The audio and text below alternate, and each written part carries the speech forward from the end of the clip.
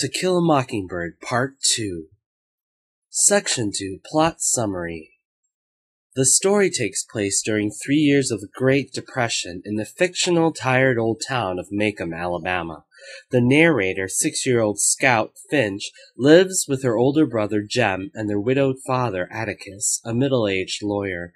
Jem and Scout befriend a boy named Dill, who visits Macomb to stay with his aunt for the summer. The 3 children are terrified by and fascinated with their neighbor, the reclusive Boo Radley. The adults of Macomb are hesitant to talk about Boo, and for many years few have seen him.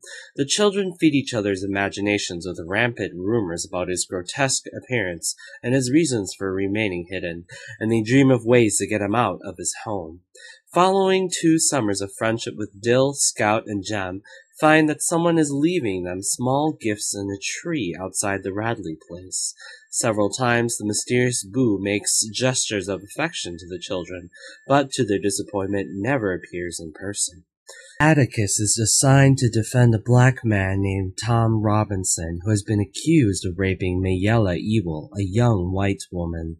Although many of Macomb's citizens disapprove, Atticus agrees to defend Tom to the best of his ability. Scout is subjected to other children taunting Atticus, calling him a nigger lover, and she is attempted to stand up for her father's honor by fighting, even though he has told her not to.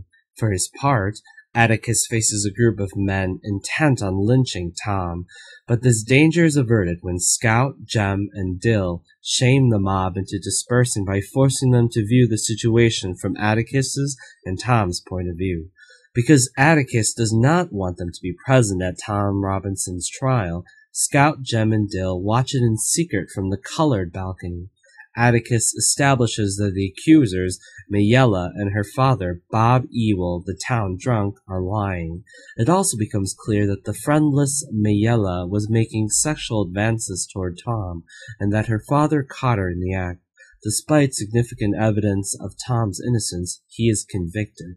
Jem's faith in justice is badly shaken, and as is Atticus's, when a hopeless Tom is shot and killed while trying to escape from prison. Bob Ewell is humiliated by the trial and vows revenge.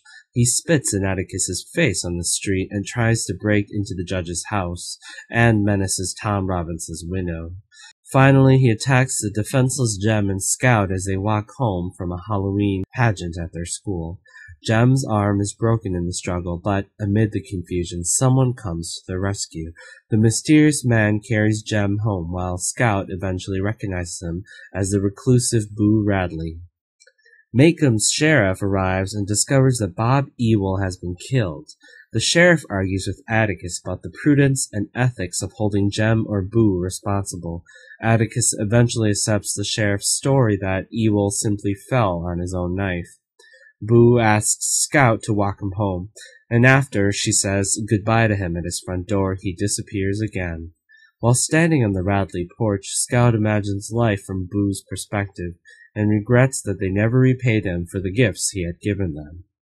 Section 3, Autobiographical Elements. Lee has said that To Kill a Mockingbird is not an autobiography, but rather an example of how an author should write about what he knows and write truthfully. Nevertheless, several people and events from Lee's childhood parallel those to the fictional Scout.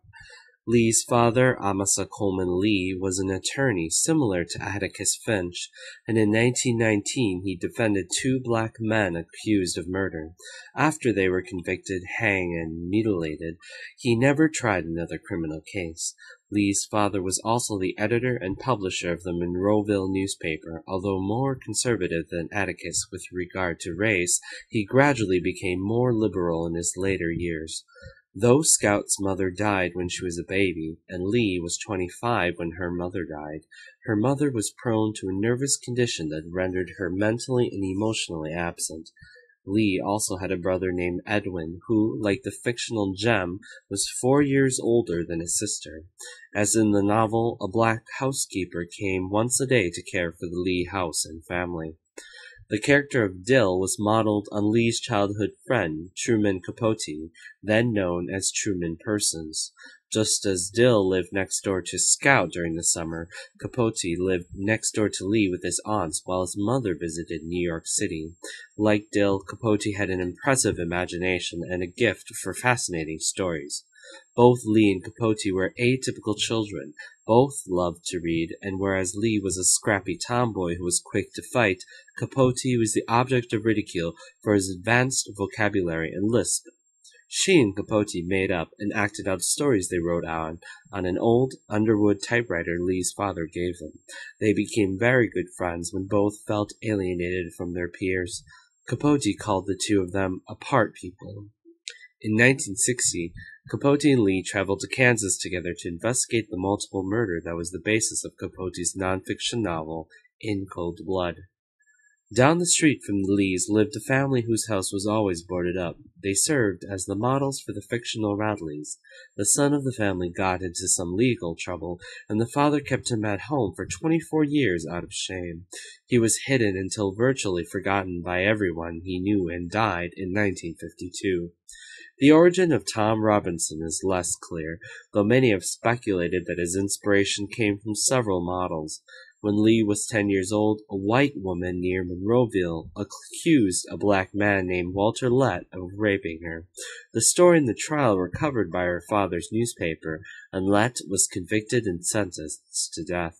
After a series of letters appeared claiming Lett had been falsely accused, his sentence was commuted to life in prison, where he died of tuberculosis in 1937. Scholars have guessed that the inspiration for Tom Robinson's plight was the infamous case of the Scottsboro Boys, in which 9 black men were convicted of raping 2 white women on very poor evidence.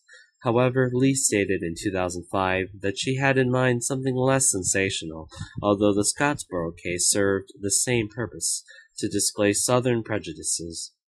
Emmett Till, a black teenager who was murdered for flirting with a white woman in Mississippi in 1955, and whose death is credited as the catalyst for the civil rights movement, is also considered a model for Tom Robinson.